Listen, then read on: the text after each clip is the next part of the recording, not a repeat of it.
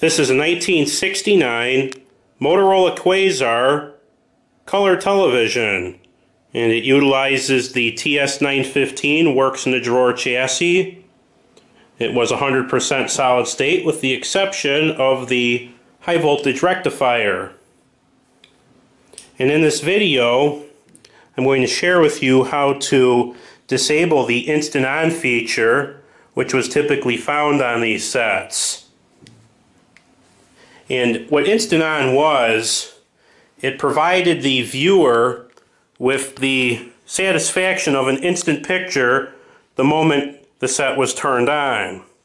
And how that was achieved was by having a constant lower than normal operating voltage applied to the CRT filaments at all times, even when the switch was turned off.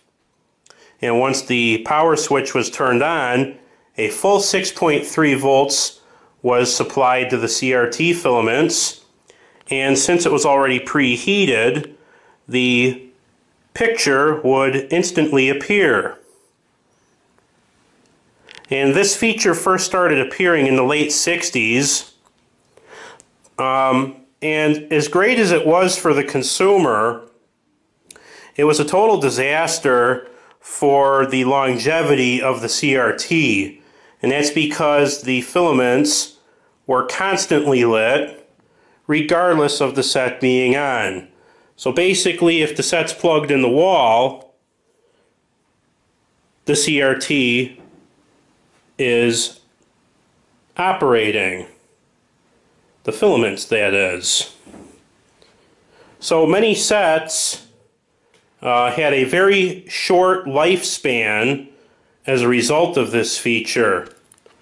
The chassis itself, such as the TS915, this was no problem because it's all solid state. There was no lower voltage to be supplied to any of the circuits here because there's no warm-up time required for solid state devices.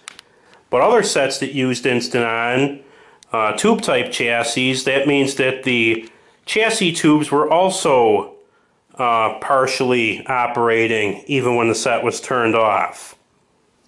So it's to your advantage to disable this feature. It's safer and it's also better for the CRT. And this is a particularly unique set because it still features its original tube. It's typically unheard of for these sets, especially if they were always plugged in. And that's the reason this thing still survived today, is because for some reason the original owners didn't leave the TV plugged in all the time. So it saved this tube's life, basically. So here's a look at the schematic of how this works. You can see we have the line switch right here, and also on the line switch, this comes right off the interlock. Here's your 120 volts in. Right away it goes to a 770 ohm resistor, and there's a switch, or in particular on some models there is a switch where you can defeat the instant on feature. This will allow the lowered voltage through this resistor to feed the CRT filament transformer. Hence you have the lower operating voltage because of that resistor. The moment the TV is turned on, you now have full 120 volts bypassing this resistor, feeding this transformer. Thus you have a full 6.3 volts output through the transformer. Now you can see there's a little note here, and it says not in FO2 through F10.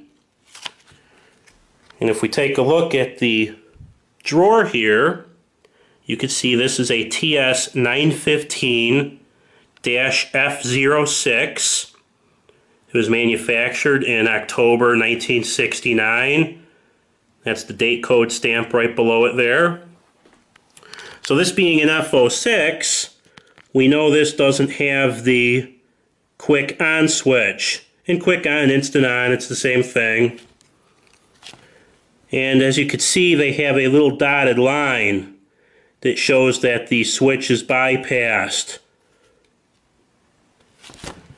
Now, had this set had the instant on switch, defeat switch, it would have been located on the power supply chassis, and it would have been just to the right of the orange circuit breaker right here. But from the factory, it never had one, and the wiring harness that feeds to that switch still contains the appropriate wires, but there are no pins in the socket on the power supply. You know, the wire harnesses were just mass produced, so they just threw it in there anyway. But here's a look at the location of that 770 ohm resistor and the power switch. Here's the power switch. It's kind of hard to see all this. But right here's the 770 ohm resistor. They mounted it to the top of the chassis for a heat sink. And here's the interlock. Since it's a works in a drawer, it's got two sets of interlocks. It's got one behind the set, and it's got one right here too. Well, anyway, there's a black wire that comes out of the interlock, and it goes directly to the power switch. From the power switch, it feeds this resistor, and then it goes to this terminal block, which you can see this yellow wire. And then what makes this particular chassis a little different is the fact that this has that bypassed wire. And you can't really see it, but there's a black wire that's tied onto this lug, and it loops around, and it comes to this terminal right here. Now, had you removed this bypass, then you could utilize this yellow wire and another black wire that feed down through the wire harness back to the power supply, and you could put a switch in. But that's not really necessary to put the switch in. I just want to entirely disable it. And the good news is that disabling this feature doesn't require any drastic modifications to the set. All you need to do is disconnect that resistor. And since the 120 volts line voltage is supplied right here, I'm going to disconnect this resistor right here, put a piece of heat shrink tube on the bare end of the lead, and just route it out of the way. That way that resistor never sees voltage through it, even when the set's plugged in. So the good news is that you can now use this TV in the conventional manner. You can safely leave it plugged in, and the CRT filament will be off as long as the TV is off. And that makes this a great everyday TV then, because I won't be burning up that original CRT. So I'm going to go ahead and isolate that resistor, and that's pretty much about it. Here's a look at the power switch now that the instant on voltage dropping resistor has been isolated. As can be seen, the lead was disconnected at this lug right here, and I put a piece of the heat shrink tubing on the exposed end of the resistor lead and just pushed it up and out of the way. So now it's nice and safe. Instant on has been disabled, and that shall prolong the life of this nice strong original Motorola CRT. Also of importance is to always reinstall any protective shielding that was originally equipped on the chassis.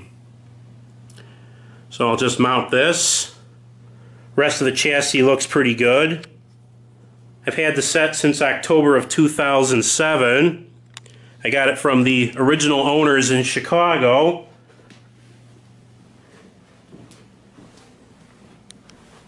And all I had to do at the time was just repair the chroma module and the vertical module. It had a few bad caps on it, had some intermittent conditions, but otherwise the set was in great working condition.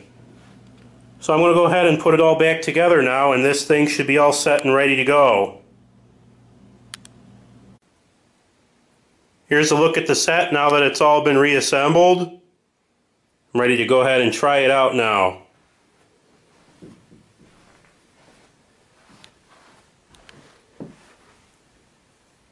Here's a look at the CRT. You can see that it's completely out.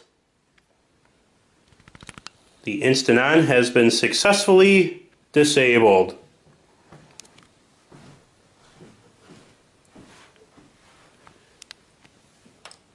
Printer. It's even luckier that the printer is married to Larry's sister. What about the promotion?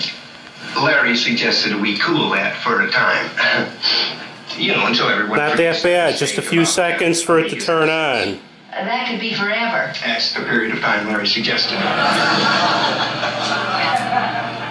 Honey. Sweetheart. Oh, what? Yes? Darren, there's something that Uncle Arthur told me that... Honey, I was just about to mention that. He told you about this, didn't he? Yes.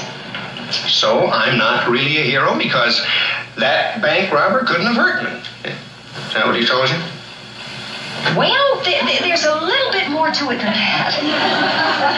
Oh, why didn't he tell me himself? Well, you see, he thought it would be easier, better, if I did it. What is it?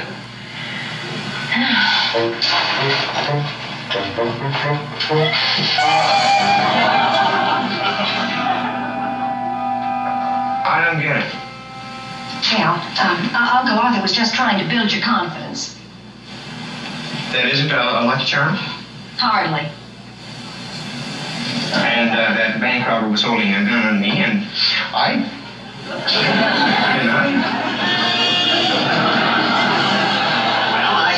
called it, didn't I? You did. I'll get the smelling salts.